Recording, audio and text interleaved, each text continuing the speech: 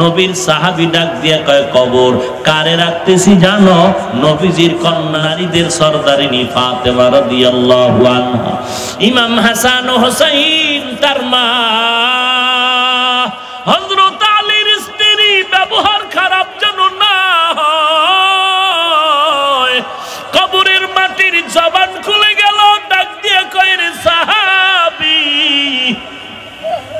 আমি মাটি ফাতেমাও চিনব না, হাসানের পরিচয় চলবে না।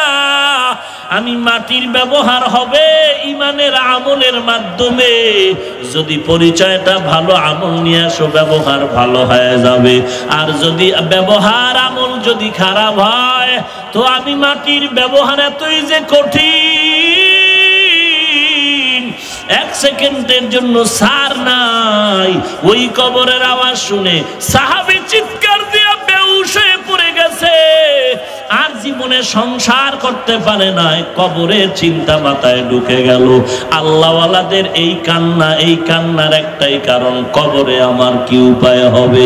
একবারও চিন্তা করছো রে যুবক, নামাজ পড়ো না, দাড়ি রাখো না, পর্দা করো না, মা বাবার কথা মতো চলো না, একটু চিন্তা করনি আল্লাহর কোরআন সত্য, নবীর কথা সত্য, আযাব নিয়া গুনাহ নিয়া কবরে গেলে শাস্তি সহ্য করতে পারবানি? যদি অন্তর বলে পারবো না, পায়ে হাত রেখে বলি তাড়াতাড়ি আল্লাহর কাছে তওবা করো। দুনিয়াটা কিছুই না রে যুবক। একটু ডানে বামে তাকায়া দেখ, তোর আপনজন কত বন্ধু বান্ধব যুবকেরা কবরবাসী হয়ে গেল। বাঁশবাগানে রেখে আসলি, দেখ এমন একটা জায়গা কবরস্থান বাঁশবাগান, যেখানে দিনের বেলাও যাইতে ভয়, কারণ বাঁশবাগান সাপ থাকার গর্ত। ওই গর্তের মধ্যে তোরে একা একা ফালাইয়া সবাই চলিয়া যায়, কেউ তোমার আপন নাই। তুমি এখন একা একা তোমার তিনখান সাদা কাপড়ের প্যাকেট বানায় কবরে রাখতেছ। আল্লাহর নবী বলেন, আল কবরু রাউযাতুম মির রিয়াজিল জান্নাহ আও হুফরাতুম মিন হুফারিন নার। কবর হবে কারো জন্য বেহেশতের বাগান, আর কারো জন্য হবে জাহান্নামের গর্ত।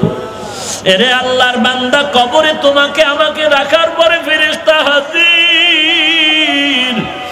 আসিয়া যখন কাফনটা টেনে দেখবে, ওই মাথার চুলগুলো নবীর তরিকা আছে, মুখের মধ্যে মদিনার দাড়ি লাগানো আছে। ফেরেশতারা মোটামুটি ধারণা করবে এটা নবীর একজন আশেক মনে হয় হতে পারে। এরে নবীর উম্মতের দল। আর তোমার জন্য প্রশ্নটা সহজ হয়ে যাবে। তিনটা প্রশ্নের জবাব যদি দিতে পারো, আল্লাহর অর্ডার হয়ে যাবে, জান্নাতের বিছানা কবরে বিছায়া দাও।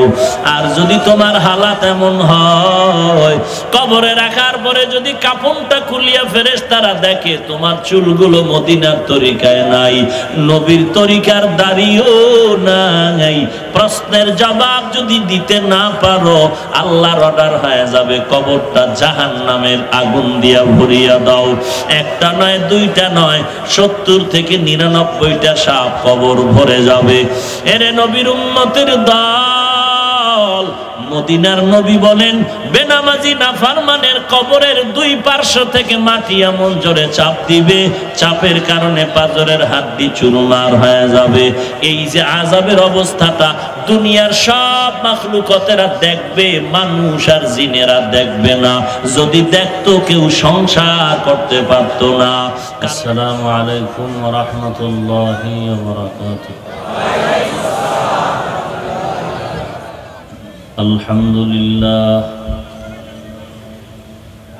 আলহামদুলিল্লাহিল্লাযী জাআলাশ শামসা ওয়াল কামারা বিহুসবান ওয়ান নাজমা ওয়াশ শাজারা ইয়াসজুদান ওয়া ফাদ্দালা জামানান আলা জামান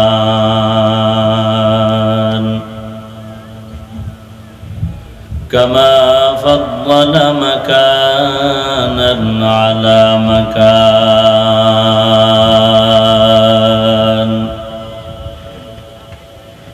ওয়া ইনসানান আলা إنسان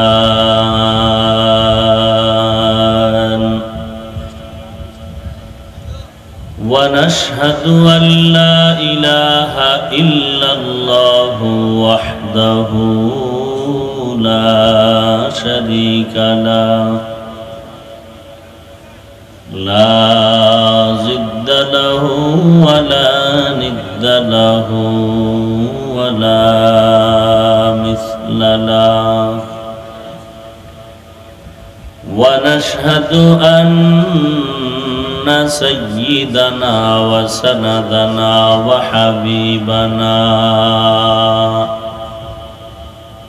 وحبيب ربنا وطبيبنا وطبيب قلوبنا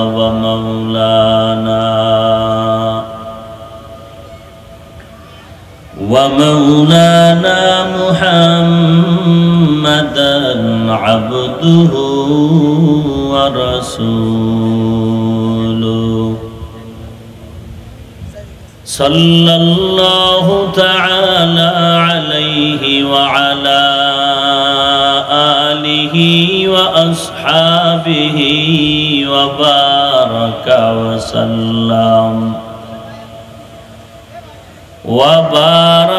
وسلم تسليما كثيرا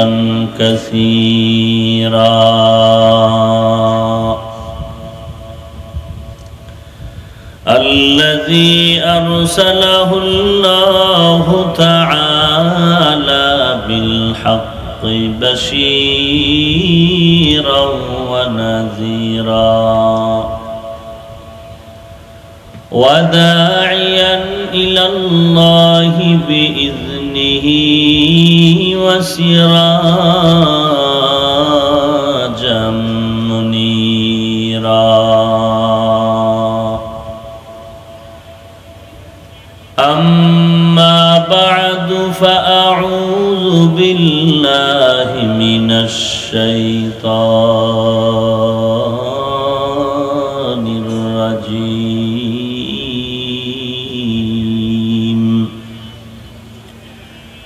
بسم الله الرحمن الرحيم ما آتاكم الرسول فخذوه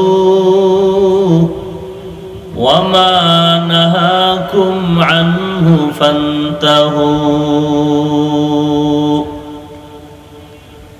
وقال النبي صلى الله عليه وآله وسلم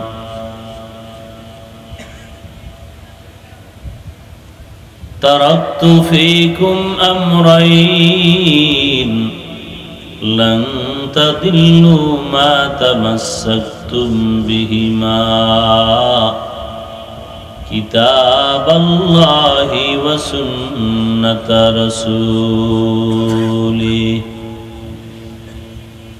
أو كما قال النبي عليه الصلاة والسلام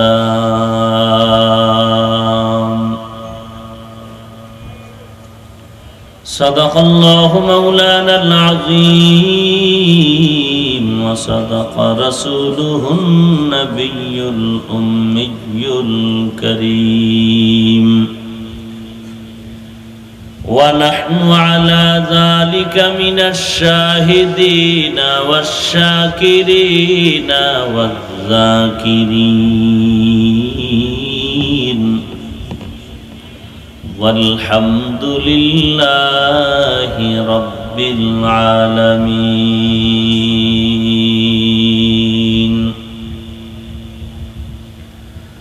اللهم صل على روح محمد في الأرواح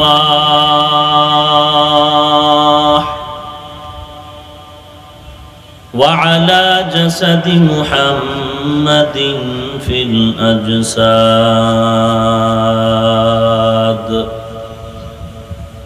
وعلى قلب محمد في القلوب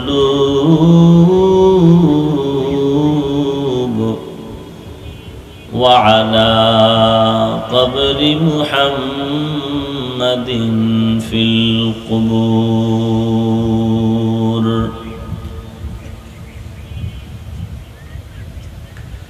سبحانك لا علم لنا إلا ما علمتنا إنك أنت العليم الحكيم رب اشرح لي صدري ويسر لي أمري واحلل عقدة من لساني واحلل عقدة من لساني يفقه قولي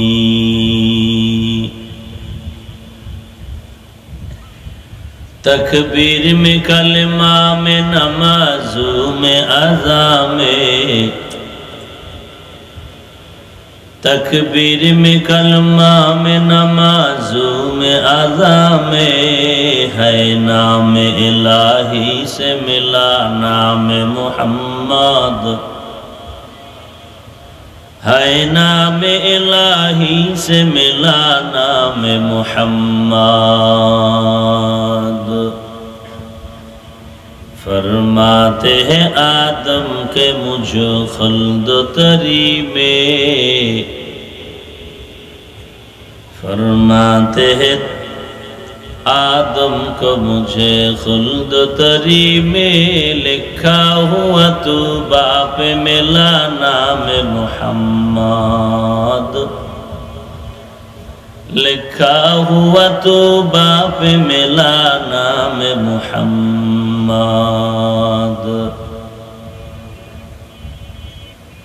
ہے میم میں محبوب یہ مطلق کا اشارہ ہے میم میں محبوب یہ مطلق کا اشارہ پھر کیوں نہ ہو محبوب خدا نام محمد پھر کیوں نہ ہو محبوب خدا نام محمد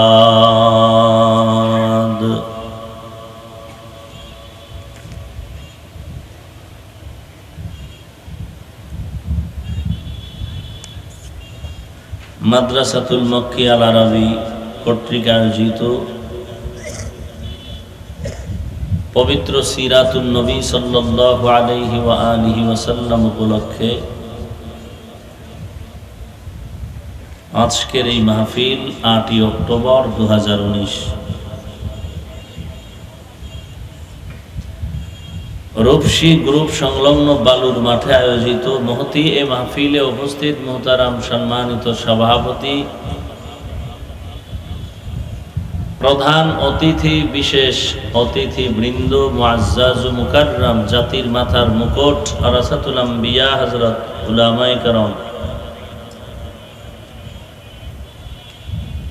দূর দূরান্ত থেকে আগত আল্লাহ পাকের আশিকিন জাকিরিন শাকিরিন মুহিব্বিন মুরব্বিয়ান এজাম কলিজার টুকরা আমার সমবয়সী যুবক বন্ধুগণ স্নেহের ছোট ভাই পর্দার আড়ালে অবস্থানরত শ্রদ্ধেয় সম্মানিত মা ও বোনেরা আল্লাহ রাব্বুল আলামিনের দরবারে লাখো কোটি শুকর ও সুজুদ যে মহান রব্বুল আলামিন এই ফিতনার জামানায় কোরআন ও সুন্নাহর ভিত্তিতে সহিহ তরিকায় কিছু কথা বলার জন্য শুনবার জন্য আমাদেরকে কবুল ও মঞ্জুর করেছেন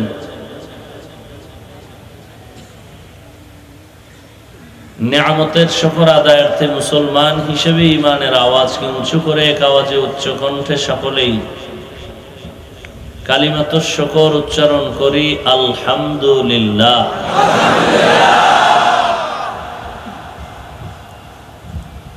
লক্ষ কোটি দরুদ ও সালাম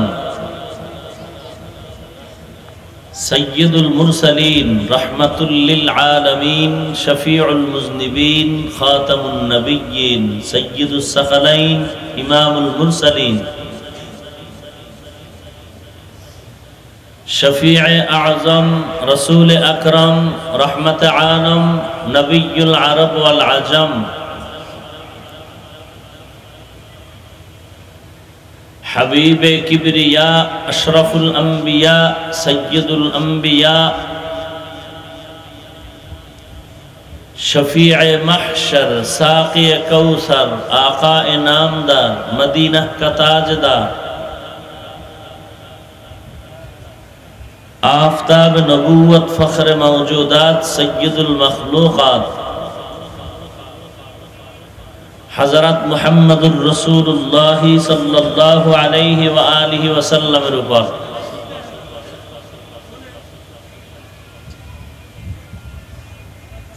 সর্বোপরি শকর যাদের অক্লান্ত পরিশ্রমের মাধ্যমে আজ সুন্দর আয়োজন, সময়, পরামর্শ, অর্থ দিয়ে দোয়া করে উপস্থিত হয়ে মাইক, লাইট, প্যান্ডেলের ব্যবস্থাপনার মাধ্যমে সহযোগিতার হাত যারা বাড়িয়েছেন প্রত্যেককেই আল্লাহ তাআলা এই খিদমতের বিনিময়ে দুনিয়াতে শান্তি, পরকালে চিরমুক্তির ব্যবস্থা করে দিন। সিরাতুন নবী সম্মেলন মাহফিল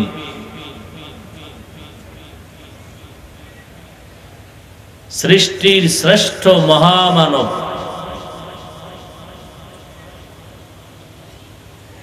রহমাতুল লিল আলামিন,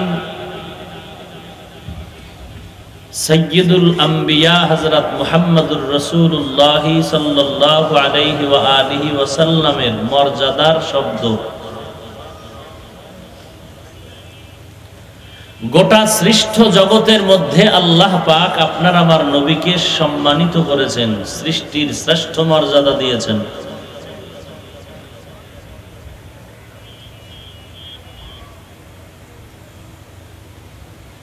এর কিছু কারণও আল্লাহ কোরআনে হাদিসের মধ্যে নবীর মাধ্যমে বিবরণ দিয়েছেন। কোরআনেও আছে, হাদিসেও আছে। এত মর্যাদা কেন তা? এই প্রেক্ষিতে কোরআনের এক আয়াত যা আমি পড়েছি, আল্লাহ বলেন, মা আতাকুমুর রাসূলু ফাখুযুহু, ওই জিনিস যাহা তোমাদের কাছে নিয়ে হাজির হয়েছেন রাসূলুল্লাহ সাল্লাল্লাহু আলাইহি ওয়া আলিহি ওয়াসাল্লাম, শ্রেষ্ঠ নবী, অতঃপর ওগুলোকে তোমরা আঁকড়িয়ে ধরো। ওয়া মা নাহাকুম, এবং ওই সমস্ত জিনিস, যেই জিনিস সম্পর্কে তোমাদেরকে রাসূল নিষেধ করেছেন, ফান্তাহু, ওই নিষেধ জিনিস থেকে, আদেশ থেকে তোমরা ফিরে থাকো। হাদিস শরীফে আল্লাহ রাসূল বলেন, দুটো জিনিস আঁকড়ায় ধরো। আমি রাসূল দুটো জিনিস রেখে যে আঁকড়ায় ধরো, কোনোদিন বিপদ আসবে না, আসলেও তোমার ক্ষতি করতে পারবে না। ওই দুই জিনিসকে যদি ধরে রাখো, এক নম্বরে আল্লাহর কিতাব কোরআন, দুই নম্বরে কি? রাসূলের সুন্নাত। নবীজির এত মর্যাদা আল্লাহ দিলেন কোন কারণে? আল্লাহ পাক কোরআনে অনেক আয়াতে তার বিবরণ দিয়েছেন।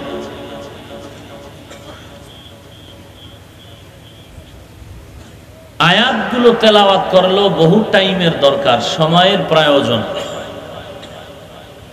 এক আয়াতে বলেন আমার নবীর মর্যাদা কেন, ওয়ামা রাহমাতুল ওয়ামা আরসালনাকা ইল্লা রাহমাতাল লিল, আমি হে রাসূল আপনাকে প্রেরণ করিনি, হ্যাঁ করেছি গোটা জগৎবাসীর রহমত হিসেবে। আজ আমার দেশের কিছু আশেকে রাসূল, কলিজার টুকরা আল্লাহর বান্দাগণ বলেন, মিলাদুন নবী কায়েম করো, সিরাতুন নবী লাত্তি মারো। এবার অর্থটা জানেন কি অর্থ? মিলাদ শব্দের অর্থ জন্ম, আন-নবী মানে আমাদের সুপরিচিত নবী। আন-নবী মানে বলেন সুপরিচিত নবী বলতে কে? ঈসা নবী। কে? শেষ নবী। কথা বলেন না কেন? তাহলে মিলাদুন নবী অর্থ কি দাঁড়ালো? আমাদের সুপরিচিত নবীর জন্ম মোবারক। সিরাত মানে আদর্শ, অবস্থা, জীবনী। আন-নবী আমাদের সুপরিচিত নবী। অর্থ কি দাঁড়াবে সিরাতুন নবীর? আমাদের সুপরিচিত নবীর জীবন আদর্শ। নবীর কি আদর্শ?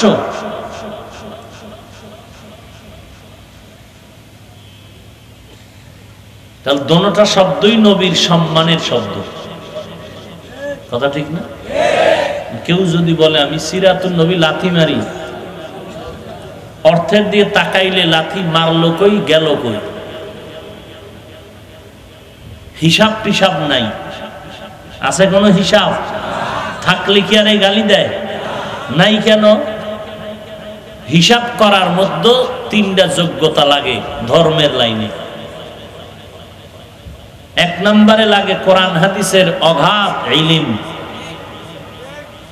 দুই নম্বরে থাকতে হবে জাহান্নামের আগুনের ভয়। তিন নম্বরে পেছনে ব্যাকগ্রাউন্ডে থাকতে হবে তাকওয়াওয়ালা মুরব্বি। এর তিনটার একটাও নাই, যে কারণে হিসাবে গরমিল।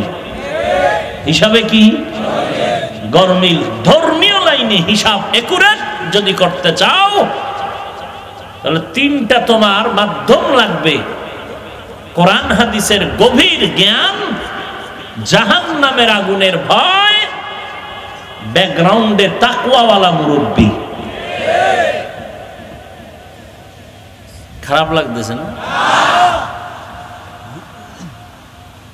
আল্লাহ বুঝার তৌফিক দান করুন। তাহলে সিরাতুন নবী, মিলাদুন নবী দোনোটা চরমনায়ের শব্দ।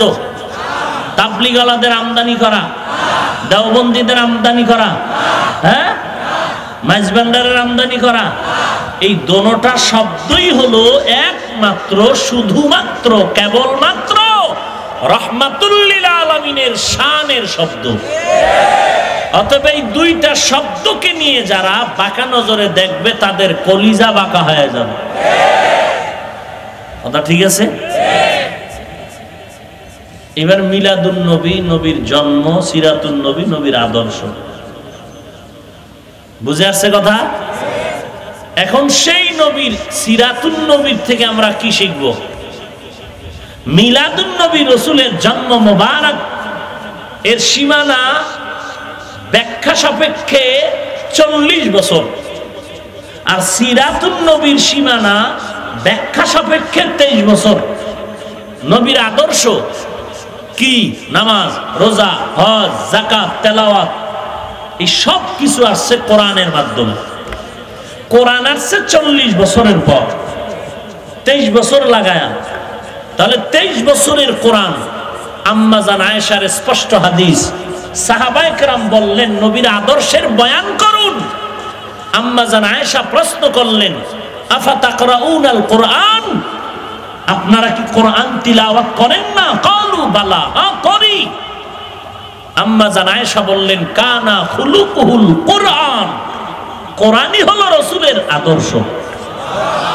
কোরআন হলো রাসূলের আদর্শ। আর আদর্শ, রাসূলের আদর্শের আরবি সিরাতুন নবী, নবীর জীবন আদর্শ। তাহলে জীবন আদর্শই মানি আমার নবীর আদর্শ, আমার নবীর আদর্শই মানি। আম্মা জান আয়েশা বললেন কোরআন শরীফ। লাথি মারলি কই, লাগলো কই?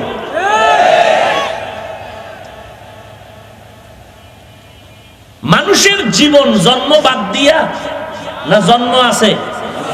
আছে। তো সিরাতুন নবী মানি নবীর জীবন আদর্শ। এই কথা বললে কি জন্ম বাদ থাকে না ভেতরে পাওয়া যায়? পাওয়া যায়। তো সিরাতুন নবী বললে নতুন করে মিলাদুন নবী বলার দরকার পড়ে না, কারণ নবীর জন্ম মোবারকের কথা সিরাতুন নবীর মধ্যে আছে। আছে না নাই?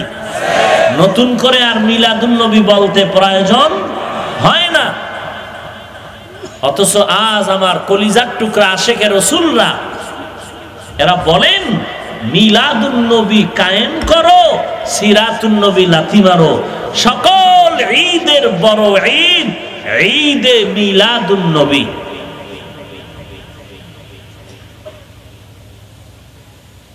আবার এই মিলাদুন নবী এই মাস নিয়েও ইখতিলাফ ঐতিহাসিকদের মাঝে।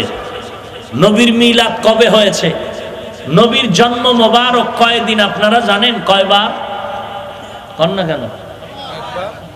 দুইবার? কয়বার? একবার। কার গর্ভের থেকে আসছেন আপনাদের জানা আছে? কি নাম? আমেনা। বাবার নাম আব্দুল্লাহ। নবী জন্মগ্রহণ করলেন কয়বার? একবার। তা আপনি পালন করলে একবার করবেন, বারবার কেন? এইভাবে জন্ম মোবারক যদি পালন করা শুরু করেন, তাহলে সিরিয়ালে জন্ম মোবারক পালন করতে করতে আপনার মুরব্বীর সাহেবের পীরের পীর, পীরের পীর, বাবা, দাদা, নানা, সম্মানিত ওস্তাদ, এরকম যদি সবার জন্ম পালন করেন, তাহলে 365 দিন শুধু জন্ম পালনে যাবে, আর ইবাদত লাগবে না।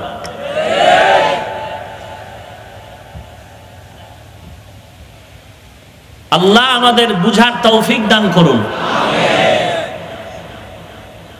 তাহলে সিরাতুন নবী, নবীর জীবন আদর্শ হলো কোরআন। কোরআন মানি নামাজ, রোজা, হজ, যাকাত, মানুষের জিন্দেগির যা প্রয়োজন সব কোরআনে দেওয়া। নবীজি হলেন প্র্যাকটিক্যাল আদর্শ, কোরআন শরীফ হলো থিওরিক্যাল আদর্শ। নবী বলেন নামাজ পড়ো, কোরআনের আয়াত। নবী প্র্যাকটিক্যাল নামাজ পড়ে দেখায় দিলেন, সল্লু কামা রাআইতুমুনি উসাল্লি। নামাজ আদায় করো আমি পয়গম্বরকে যেমন নামাজ আদায় করতে দেখো। আল্লাহ তাআলা বলেন, মা আতাকুমুর রাসূলু ফাখুযুহু ওয়া মা নাহাকুম আনহু ফান্তাহু। নবী যা নিয়ে আসেন তা গ্রহণ করে নাও, যা নিষেধ করেছেন তার থেকে ফিরে যাও। নবী কি নিয়ে আসলেন? নবী বলেন, আমি উত্তম আদর্শ নিয়ে জমিনে আসছি। আর আমার আদর্শ পাওয়ার পর মক্কার মানুষগুলো এত দামি হয়ে গেল, এখন সবাই তাদের সাহাবী শব্দ উল্লেখ করে, আবার বলে রাদিয়াল্লাহু আনহু। এমন দামি হয়ে গেল একমাত্র নবীর সোহবত আর আদর্শ মানার কারণে। দুনিয়াতেই জিন্দা থাকা অবস্থায় আল্লাহ 10 জন সাহাবার নামে জান্নাতের টিকিট দিয়ে দিলেন।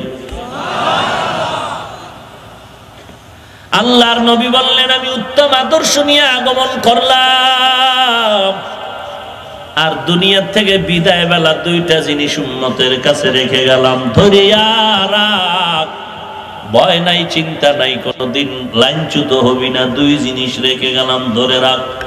1 নম্বরে কোরআন, 2 নম্বরে হলো পয়গম্বরের সুন্নাত। 1 নম্বরে বলেছেন কোরআন, 2 নম্বরে বলেছেন পয়গম্বরের সুন্নাত।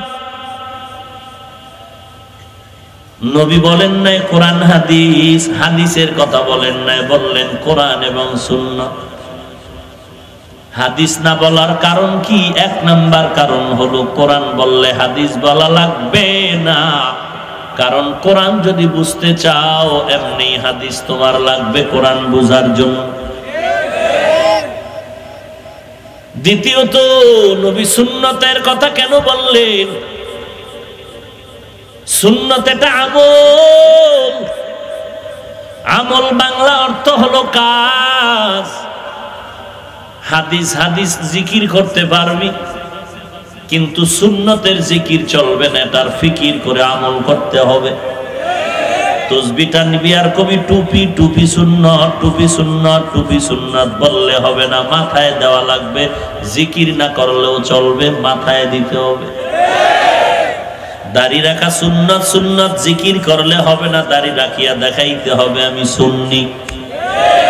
পর্দা পর্দা জিকির করলে হবে না, পর্দার আমল বাস্তবায়ন করে দেখাইতে হবে আমি মদিনার আশিক, আমি দুনিয়ার কোন ব্যক্তির গোলাম না, আমি আল্লাহর গোলাম, মদিনার তরিকায় আমি চলতে চাই।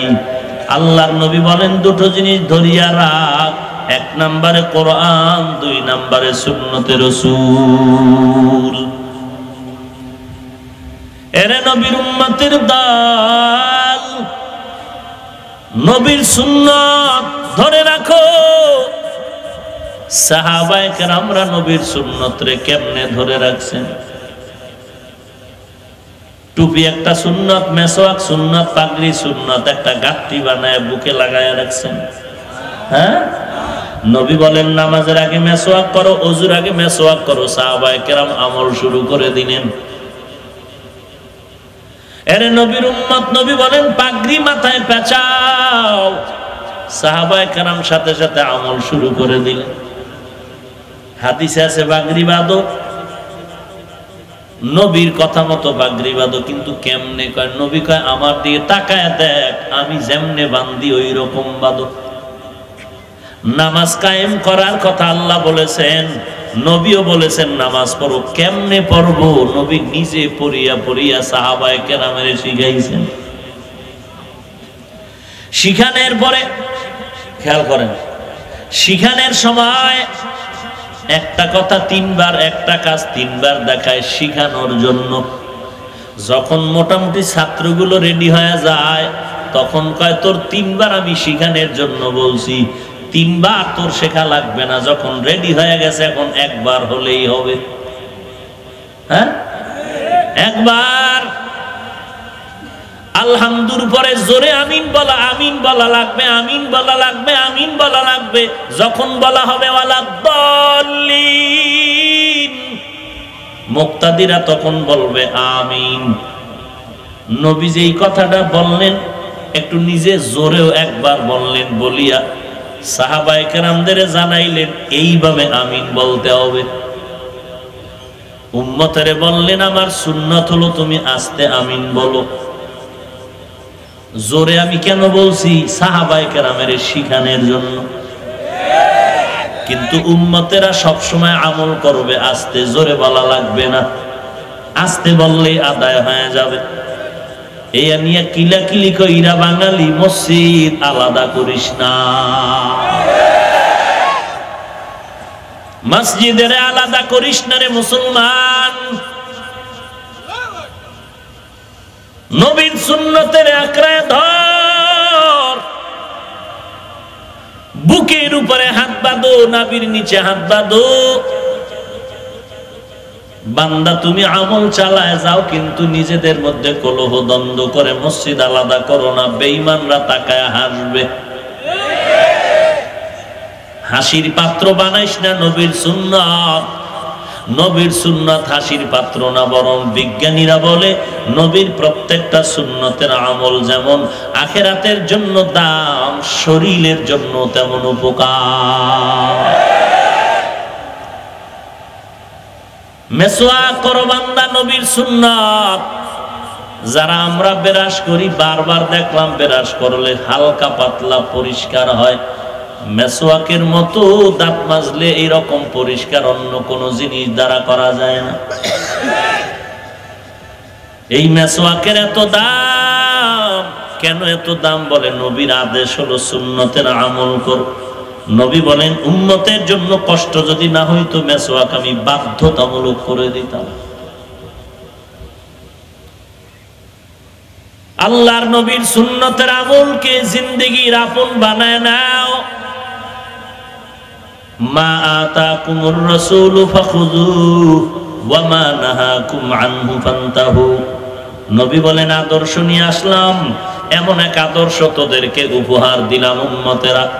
কিয়ামত পর্যন্ত মুহাম্মদের আদর্শ নিয়ে চ্যালেঞ্জ করবি, দুনিয়ার কোনো বেঈমান চ্যালেঞ্জ গ্রহণ করতে পারবে না।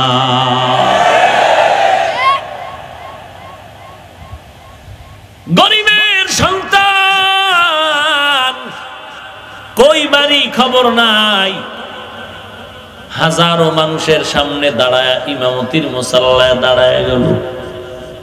আপনাদের বড় বড় কোটিপতি 10 তলা বিল্ডিং এর মালিকরাও পেছনে দাঁড়ায় গেল। গরিবের সন্তান আল্লাহু আকবার বলে যখন হাত বাঁধলো, পেছনের কোটিপতিরাও তার কমান মেনে হাত বাঁধলো। যখন গরিবের সন্তান ইমামতির মুসাল্লায় গিয়া রুকুর মধ্যে চলে গেল, পেছনের হাজার হাজার মানুষ, ভেদাভেদ নাই, কে গরিব কে ধনী, কোনো প্রতিবাদ নাই। কমন মতো ওই বান্দাও পেছনে গিয়া রুকুতে চলে গেল, আবার ইমাম দাঁড়ায় গেল, সেও দাঁড়ায় গেল, কোনো প্রতিবাদ নাই, অন্তরে কোনো দূরত্ব নাই, কোনো প্রশ্ন নাই। বরং দেখা যায় মাঝে মাঝে ইমামের পরে না সালাম ফিরায় ইমামের হাতে হাত লাগায়, কয় হুজুর আপনার নামাজের তেলাওয়াত এত মজা লাগলো, আমি অমুক এলাকার কোটিপতি, আমি এই ব্যবসা করি, এই কোম্পানির মালিক, আমার জন্য আপনি একটু দোয়া করবেন। আপনার তেলাওয়াত আর নামাজের রুকু সিজদা আমার কলিজা ঠান্ডা হয়ে গেল। একবারও জিজ্ঞাসা করলো না, তোর মতো ফকিন্নির কথা আমি কোটিপতি মানবো কেন? এটার নাম মদিনার আদর্শ। জমিনের মধ্যে এমন আর একটা ধর্মগ্রন্থ আর ধর্মাবলম্বীদের আদর্শ দেখাতে পারবেন না যার মধ্যে একজন আর কমানে হাজার হাজার মানুষ উঠে আর বসে। এগুলো দেখা মাত্র বহু হিন্দু, বহু বৌদ্ধ, বহু বিধর্মীরা কালেমা পরে মুসলমান হয়ে যাচ্ছে। মুসলমানি বুয়াদ গর্দান নেহাদান এনানে খুতবা দস্তে খাজাদান গর্ব সুরাত আদমি ইনসাবুদে আহমদ বু জাহলো হামে কে সাবুদে আদমিরা আদমিয়ত লাজমাস উদেরাগর বুনা বশদ হি জামাস। আবু জাহল মানুষ, ওমরে ফারুক মানুষ, দুজনের আকৃতি এক, কিন্তু আবু জাহালের নাম শুনলে সবাই বলে লানাতুল্লাহ আলাইহি। আর ওমর কেমন দামি, যার নামটা শুনলে বেঈমানের পশম দাঁড়ায় যায়। ওমর যেই রাস্তায় চলে ওই রাস্তায় শয়তান চলতে ভয় পায়। একমাত্র কারণ কি? নবীর আদর্শের সোহবত। ওই নবীর কষ্টের জিন্দেগির ওই সুন্নতের আমল আমাদের কাছে রেখে গেলেন আমানত। ওই আমানত রক্ষা করবে কোন হিন্দু, কোন বৌদ্ধ, কোন খ্রিস্টান, কোন বিধর্মী? কারা করবে? অমুসলমান ভাই, আয়নার সামনে দাঁড়ায় জবাব দাও, তোমার মধ্যে নবীর সুন্নত দেখা যায় না কেন? তোমারে টর্চলাইট মারিয়া দেখতে হয় তোমার চুলগুলো নবীর তরিকায় কিনা, দাড়ি তরিকায় আছে কিনা। আর মুসলমান যারা নবীর আশেক হবে 10 মাইল দূরের থেকে হাঁটিয়ে যাবে, প্রমাণ হবে নবীর আশেক হেঁটে যায়। এরে নবীর উম্মতের দল, নবীর একটা সামান্য সুন্নত ছুটে যাইতে দেয় নাই সাহাবায়ে কেরাম। হযরত বেলালের ঘটনা দেখেছি, বেলাল গোসল করার সময় টুপিটারে চেপে ধরে গোসল দেয়, টুপি ফালায় না, রাহমাতুল লিল আলামিনের সুন্নাত। প্লেটের নিচে কাপড় বিছায় দস্তরখানে খানা খায়, খানা পড়ে যায় উঠাইয়া খায়, পড়ে যায় উঠাইয়া খায়। লোকেরা বলে এটা অভদ্রতা, অভদ্রতা। গরম হয়ে বলে আতরুকু সুন্নাতা হাবিবি লিহাউলাইল হুমাকা, এই সমস্ত মূর্খদের কারণে আমার হাবিব, আমার বন্ধু নবীর সুন্নত আমি সাহাবী ছেড়ে দিতে পারি না। এরে নবীর উম্মত, ওই নবীর সুন্নতের আমানত কই? আল্লাহর নবী বলেন, ক্বালান নবী সাল্লাল্লাহু আলাইহি ওয়া আলিহি ওয়া সাল্লাম, কুল্লু উম্মতি ইয়াদখুলুনাল জান্নাতা ইল্লা মান আবা মান আতাআনি দাখালাল জান্নাতা ওয়া মান আসানি ফাকাদ আওয়া। নবী বলেন যারা সব উম্মত জান্নাতে যাবে, আমি নবীকে যারা মানে না তারা ব্যতীত। সাহাবায়ে কেরামদের মধ্যে বললেন কে আপনাকে মানে না, কে মানে? নবী বললেন যারা আমার সুন্নতের আনুগত্য করে তারা আমাকে মেনে জান্নাতে যাবে, যারা আমার অনুসরণ অনুকরণ করে না তারা আমাকে মানে না, যারা আমি নবীকে মানবে না তারা বিনা হিসাবে জান্নাতি। সুবহানাল্লাহ। আরে পাগল, কাগরে ওয়াজ শুনাইতেছে, নবীর সুন্নাত না মানলে বিনা হিসাবে জান্নাতি। हमसुरातो हमसिराते मुस्तफा दर तमामी हाले उकुन इत्तिबा इत्तिबाए सुन्नते खैरुल बशर गिरे लाजिम ताबयाबी ऐ पेशा। आई मिया 1000 বার আমি আমার মা, আমার বাবা, আমার ভাই, আমার বোন, আমার উস্তাদ, আমার পীর, আমার ইমাম সবাইকে আমি সম্মান করব, মোহাব্বত করব, গুণগান গাইব। তবে মনে রাখতে হবে কারো সম্মান আমার নবীর সমান না। খাজা মঈনুদ্দিনের সম্মান আমার নবীর মতো, বড় পীর সাহেবের সম্মান আমার নবীর মতো। আরে নারায়ণগঞ্জের মুসলমান, খাজা মঈনুদ্দিনের নামের স্মরণে ওয়াজ মাহফিল করো, ওয়াজ কুরুনির স্মরণে ওয়াজ মাহফিল দাও, ওরস মুবারক ভেতরে আছে তাবারক।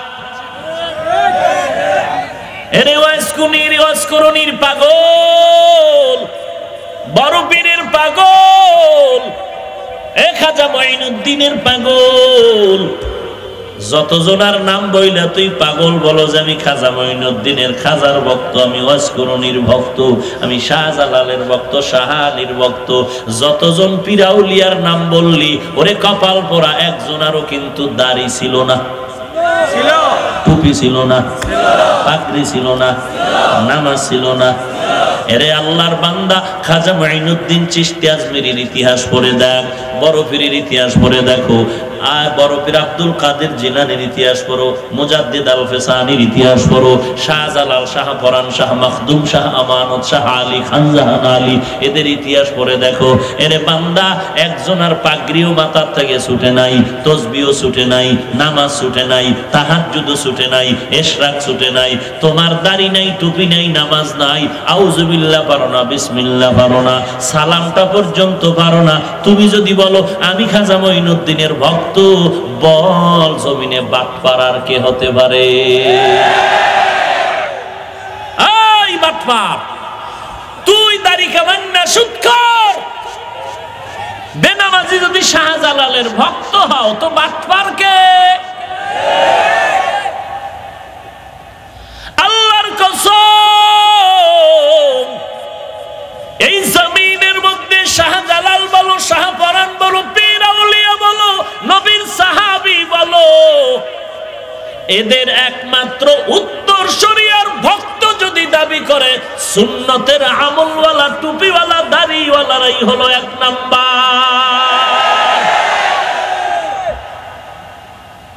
আমরা বেদ্যুবি শিখি নাই, নাইলে তোরে জুতা দিয়ে সাইজ করা দরকার। আমরা বেয়াদবি শিখি নাই, নাইলে সাইজ করেই ফেলাইতাম। হ্যাঁ, সাইজ যে করি না তা না, চেষ্টা করি খোদার সাথে একটু দয়া করে দোয়া করি, আল্লাহ হেদায়াত দাও, হেদায়াত দাও, হেদায়াত দাও। মাঝে মাঝে দোয়া কবুল হইয়া যায়। আমাদের বুজুর্গ আলেম ওলামারা আল্লাহর কাছে কান্না করে, আল্লাহ গো তুমি হেদায়াত দাও, হেদায়াত দাও। পরক্ষণে দেখা গেল হাফিজুর রহমান সাহেবের মাহফিল নারায়ণগঞ্জের ওই রূপসী মাঠের মধ্যে, বালুর মাঠে হবে না, হবে না। কেন কেন বলে অমুক খাজার ভক্ত, অমুক ভক্ত বাধা দিছে, হবে না। দেখা যায় আল্লাহর কাছে দোয়া করার পর হাটহাজারীর হুজুরের মাহফিল অমুক জায়গায় হবে না, চরমনের মাহফিল অমুক জায়গায় হবে না। কে বাধা দিল? একজন বুজুর্গ কয় না না, টাটকা গাঞ্জা করে বাধা দিয়েছে, নামাজ নাই, রোজা নাই। বলে করে কি? বলে শাহ শাহজালালের টাটকা ভক্ত। আল্লাহর কাছে দোয়া করার পর 6 মাস পরে টেলিফোনে জানা গেল, হুজুর আলহামদুলিল্লাহ, ওই যেই বান্দা মাহফিলে বাধা দিল, ওই বান্দা এখন আগাইয়া আইসা কয় মাহফিল 1 দিন না 3 দিন করবি, সব খরচ আমি একা দিব। হয় কি হয় না? সবাই কি আর হবে? সবাই তো আর হবে না। কারণ যার কলবে মোহর পড়ে গেল, ফি কুলুবিহিম মারাদুন ফাযাদাহুমুল্লাহু মারাদা, যার অন্তরে মোহর পড়ে গেছে, হেদায়েতের দরজা বন্ধ। মাই ইয়াহদিল্লাহু ফাহুয়াল মুহতাদ ওয়া মাই ইউদ্লিল ফালান তাজিদ লাহু ওয়ালিয়াম মুরশিদা। কোরআন ভাল লাগে না? শিখেন না কেন? 1 ঘন্টা টাইম দেওয়া যায় না ইমাম সাহেব? যে ইমাম সাহেব ফজরের নামাজের পরে আমার 1 ঘন্টা কোরআন শিখান, এশার নামাজের পরে আমার ডিউটি শেষ, ইমাম সাহেব 1 ঘন্টা সময় আমাকে কোরআন শিখায় দেন। আমার ডিউটির মাঝে আসর থেকে মাগরিব আমার একটু ফাঁকা আছে, একটু কোরআন শিখান। এমন কোন ইমাম মুয়াজ্জিন বলবে না যে পারবো না, বরং খুশি মনে আপনাকে কোরআন শিখায় দিবে। এত সুযোগ থাকার পরও কেন কোরআন শিখলেন না, কোরআন পড়লেন না? আসল মজা আপনি এখনো পাইলেন না। আল্লাহর কোরআন সিনায় লাগাও, কারণ এটা আল্লাহর কালাম, আল্লাহর কথা, কালামুল্লাহ। কোরআন আল্লাহর কালাম, দেখলেও সওয়াব, শুনলেও সওয়াব, পড়লেও সওয়াব। এই কোরআন যেই ঘরে থাকে ওই ঘরটা বড় দামি। এই কোরআন যার সিনায় থাকে ওই বান্দার বড় দাম। এই কোরআনের আওয়াজ বড় দামি। দুনিয়াতে যত কবিতা পড়ুক না কেন, কোরআনের কবিতার সামনে কোনো কবিতা টিকে না। 1 বার 2 বার 3 বার, আর কোরআনের আওয়াজ বারবার বারবার, যত বেশি তত মজা। এরে নবীর উম্মত, নবী বললেন 2টো জিনিস ধরে রাখ, কোরআন আর সুন্নাত। মাদ্রাসায় যখন ছোটবেলা লেখাপড়া করি, মাদ্রাসা বন্ধ দিলে বাড়ি যাইতাম। ফজরের নামাজের পরে আব্বাজান বলতেন কোরআন শরীফ তেলাওয়াত কর, আমি বসে বসে শুনি। আমি তেলাওয়াত করতাম, বাবা শুনতেন।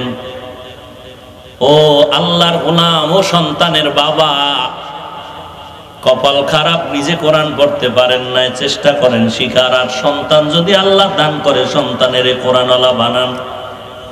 আর ওই সন্তানের মাধ্যমে আপনি ঘরে বসে বসে যখন সুযোগ পান, কোরআন তেলাওয়াত শুনেন। সন্তান পড়িয়া যত সওয়াব পাবে, আপনি শুনিয়াও সেই সওয়াব পেয়ে যাবেন। চেষ্টা করেন কোরআন শিখার, কারণ এটা এমন একটা কিতাব, আজও পর্যন্ত একটা ভুল কেউ বের করতে পারলো না। হাজার হাজার বছর চলে গেল, চেষ্টা করেছিল, অপচেষ্টা কত বেঈমান। বরং অনেকে অপচেষ্টা করতে গিয়া মাথা নত করে কালেমা পড়ে মুসলমান হয়ে গেল। ওরে নবীর আশিক উম্মতের দল, নবীর সুন্নতের মালাটা গলায় লাগায় দাও, নবীর মোহাব্বত অন্তরে ঢুকায় নাও। ওয়াজকুরুনির গান গাইলিয়া জীবন, অথচ ওয়াজকুরুন নবীর জন্য কেমন পাগল ছিলেন। এরে নবীর উম্মত, যদিও ঘটনা নিয়ে অনেক ওলামায়ে কেরাম বলেছেন, এর সত্যতার প্রমাণ অনেক জায়গায় নাই। যদি এটা কোনো আকীদার বিষয় না, ইতিহাসের অনেক ঘটনা আছে এর, অথচ অস্তিত্ব অনেক সময় নাও থাকতে পারে। তারপর এটার মধ্যে আকীদা নিয়ে যদি ঝামেলা না হয়, বর্ণনা করলে কোনো অসুবিধা নাই। কারণ এই ঘটনা বলার দ্বারা কারো ইমানের ঘাটতি হবে না, আকীদার ঘাটতি হবে না, বরং মানুষের মোহাব্বত, নবীর মোহাব্বত, সুন্নতের আমলের প্রতি বেড়ে যাবে। কিন্তু আমাদের সমাজ এমন হয়ে গেল, চল দেখতে নারী চলন বাঁকা। দোষ যখন পায় না তখন না পাওয়ার মতো একটা দোষ বানায় দেয়। এই হলো আমাদের হালাত। চরমনা ইল্লাল্লাহ জিকির কেন করে? কোন দোষ নাই এটা লইয়া। হ্যাঁ, একটা না একটা আছে। তাবলীগওয়ালারা ছয় উসুলের কাজ কেন করে? মসজিদে কেন থাকে? তো দাওয়াতের কাজ করবে, আল্লাহর পথে মানুষকে ডাইকা বাথরুমে থাকবো, মন্দিরে থাকবো, কই থাকবে? আল্লাহর বান্দা আল্লাহর দ্বীনের কাজ করবে, মসজিদে থাকবে, সমস্যা কি? তোমার কথাটা এমন হইল, এক বুদ্ধিমান কয় সেজদা করুম না জমিনে। কেন? শয়তান সেজদা করে, জমিন নাপাক করেছে, আমি সেজদাই করুম না। তোমার কথাটা তো এমন হয়ে গেল। অথচ বান্দা এই জমিনের মধ্যে পীরের নামে কত শিরিক বেদাত চালু করে, কত মানুষকে জাহান্নামে নিতেছে, ওই ব্যাপারে তোমার ফতোয়া নাই কেন? কি ব্যাপার? চরমনাই যারা যায়, উজানি যারা যায়, খাঁটি আল্লাহওয়ালার কাছে যারা যায়, তাবলীগে দেওবন্দির মাসনাদে যারা যায়, নিসবতে যারা থাকে, বিড়ি টানে না, গাঞ্জা টানে না, গালি দেয় না, নামাজ ছাড়ে না, পর্দা ছাড়ে না, মা বাবার খেদমত করে। আগে বিড়ি টানতো, গাঞ্জা খাইতো, দাড়ি নেই, টুপি নাই, নামাজ নাই। এখন বান্দা পাগড়ি অল টাইম গলায় রাখে, নামাজের টাইমে মাথায় কেউ সব সময় বেঁধে রাখে। আজান হলে মাথা গরম হয়ে যায়, কোনো ডিউটি নাই, নামাজে দাঁড়ায় যায়। মালিক কয় কাজটা শেষ কর, আল্লাহর বান্দা কয় কাজ লাগবে না, চাকরিতে রাখো না রাখো জানি না, আমি মাওলার গোলাম, হাজিরা দিতে হবে। এত কিছু দেখার পরেও তোমার এগুলো ভাল লাগে না, তোমার এগুলো পছন্দ হয় না। ইল্লাল্লাহ নিয়ে তো তোমার অ্যালার্জি কেন? ইল্লাল্লাহর জিকির করার কারণে তো বান্দা বিড়ি টানে না, গাঞ্জা খায় না, বেপরদায় চলে না। ওই বান্দা তো আকীদার মধ্যে কোনো ভেজালও ঢুকায় না, বরং আল্লাহর মহব্বতের বন্ধনটারও মজবুত হয়ে যায়। ওরে নবীর উম্মতের দল, আমার রসুলের আসল বানায় চলো, নিজের হিসাব করো, আর একজনের হিসাব পরে করো। এই দেশের চরমনাইওয়ালারা আল্লাহ না করুন, আল্লাহ না করুন, তাবলীগের ওয়ালারা যদি জাহান্নামে যায়, ও বান্দা তুমি সিফার মধ্যে বয়া যে অ্যালার্জির ব্যারামে ভুগতেছো, তোমাকে আল্লাহ জিজ্ঞাসা করবে না গেল কেন?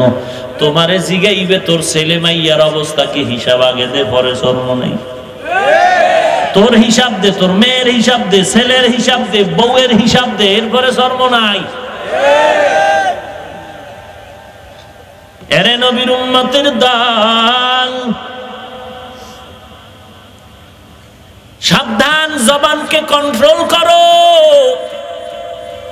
আর কন্ট্রোল তখনই আসবে বান্দা তুমি যখন কোরআন ধরবা, নবীর সুন্নাত ধরবা। নবীর সুন্নতের মালাটা গলায় লাগায় দাও, নবীর সুন্নতের মোহাব্বত অন্তরে ঢুকায়া দাও। সাহাবায়ে কেরামের দিল ভরা নবীর মোহাব্বত। আল্লাহর বান্দা বিবাহ করলো, নতুন বউ পাইয়া বাসর ঘর, বউ শ্বশুর বাড়ি যাবে, কত আনন্দ তার অন্তরে। বাজারে গিয়া বিবাহের পয়গাম, বাজার টাজার করিয়া বান্দা রেডি হয়ে গেল, বাজার মাথায় নিয়ে শ্বশুর বাড়ি যায়। আমার আজ আনন্দের বিবাহের অনুষ্ঠান।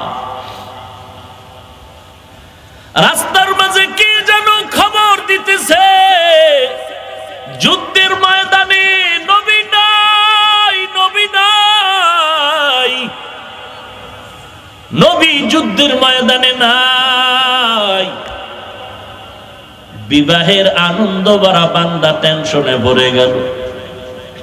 নতুন বিয়া, বাসর গরাস, জিন্দেগির যৌবনের আশা, রাত্র আজো।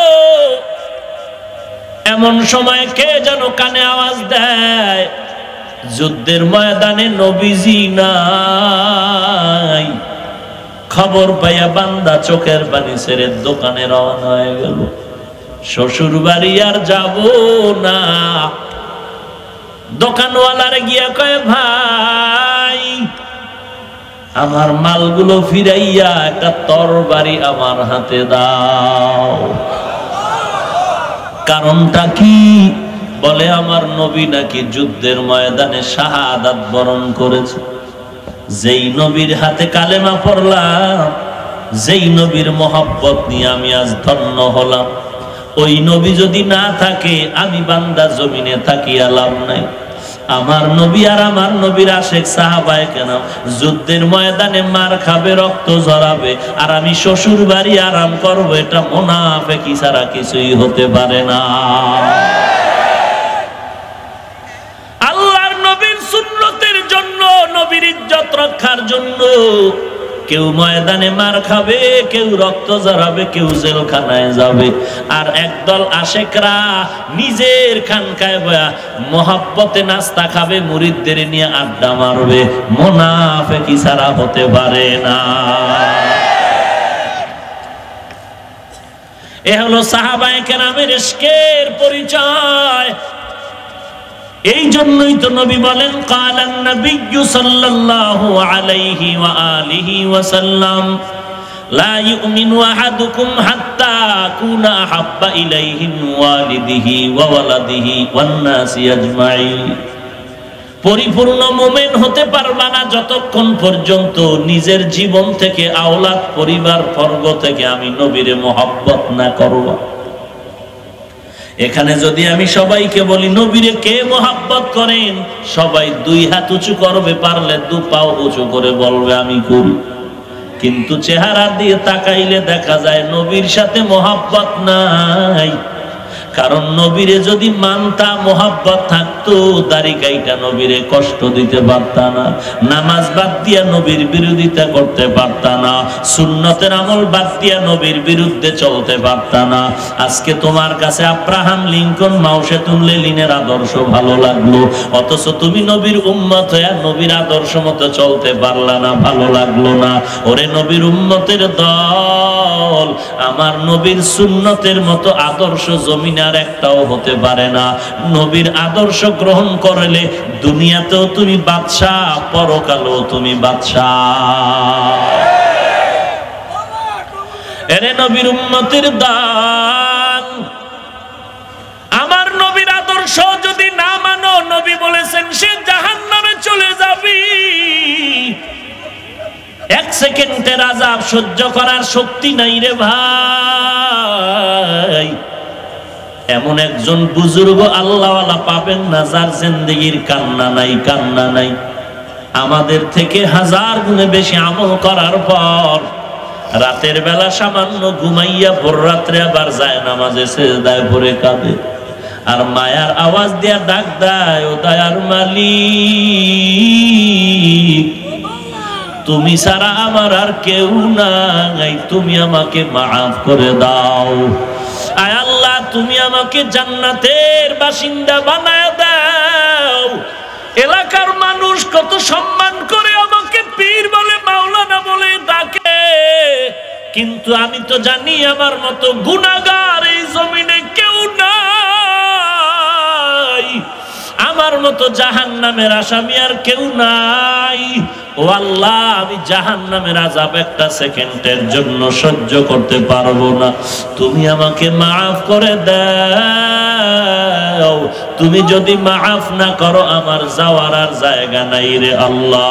ওই আল্লাহওয়ালারা সারা রাত ঘুমায় না, যাদেরকে মনে হয় একটু বুজুর্গ, রাতের আধারে ঘরের কিনারায় গিয়া কানটা লাগায় শুনবা মাওলার দরবারে কান্নার আওয়াজ। এরে নবীর আশিক উম্মতের দল, ভালো করে শুনো, কয়দিন দুনিয়ার বাহাদুরি করবা? দুনিয়াটা কিছুই না, চোখ দুটো বন্ধ হয়ে গেলে দুনিয়া অন্ধকার হয়ে যাবে।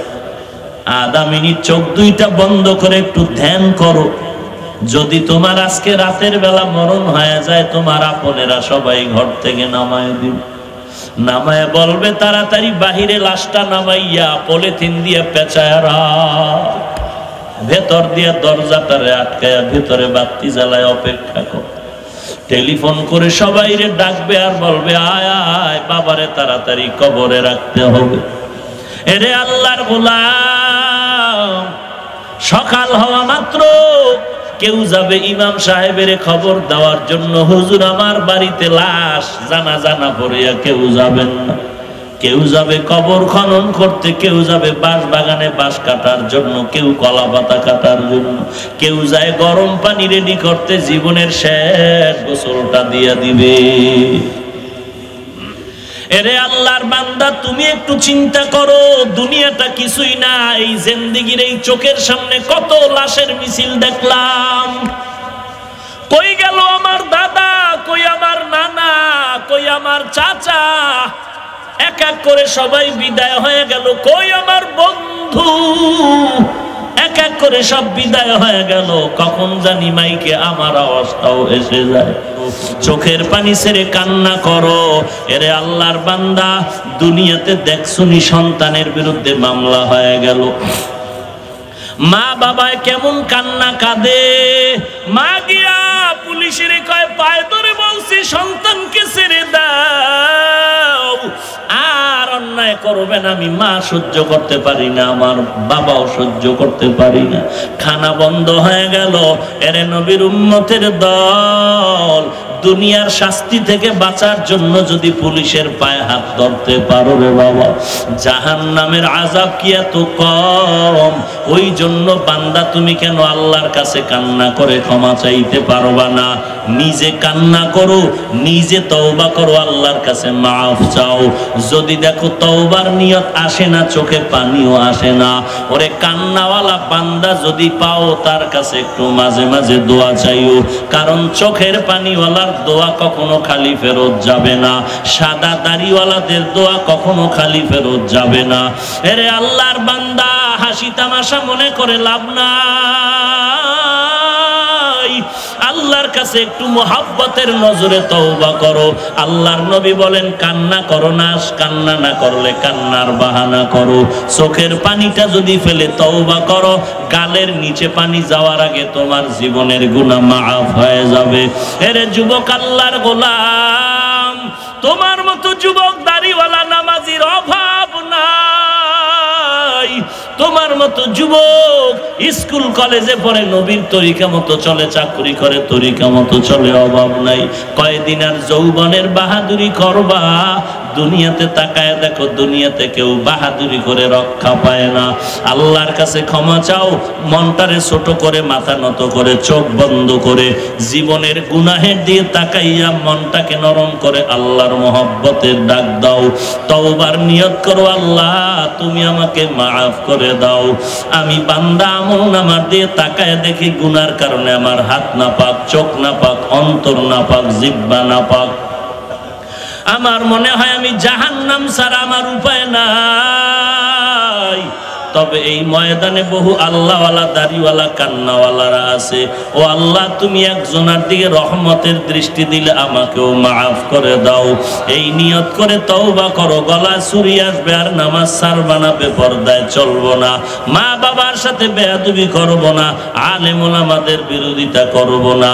তওবা করার যদি খাঁটি নিয়ত হয়, মুনাফিকি না থাকে, আল্লাহর মহব্বতে তওবার নিয়তে দুটো হাত আল্লাহকে দেখায়া দাও। আয় আল্লাহ, সবার হাত আপনি কবুল করে নেন, সুন্নতের আমলওয়ালা জিন্দেগি দান করেন। আয় আল্লাহ, হাকিকতে সুন্নতের আমলের তৌফিক দান করেন। আল্লাহ ও দয়ার মালিক, আমাদের হাত খালি ফিরাইয়া দিয়েন না। আয় আল্লাহ, আমাদের তওবা কবুল করে নেন, তওবার উপরে মজবুত হয়ে চলার মতো তৌফিক দান করেন। আমিন। আলহামদুলিল্লাহি রাব্বিল আলামিন, ওয়াসসালাতু ওয়াসসালামু আলা সাইয়্যিদিল আমবিয়াই ওয়াল মুরসালিন ওয়া আলা আলিহি ওয়া আসহাবিহি আজমাইন। ইয়া আরহামার রাহিমিন, ইয়া আরহামার রাহিমিন, ইয়া আরহামার রাহিমিন।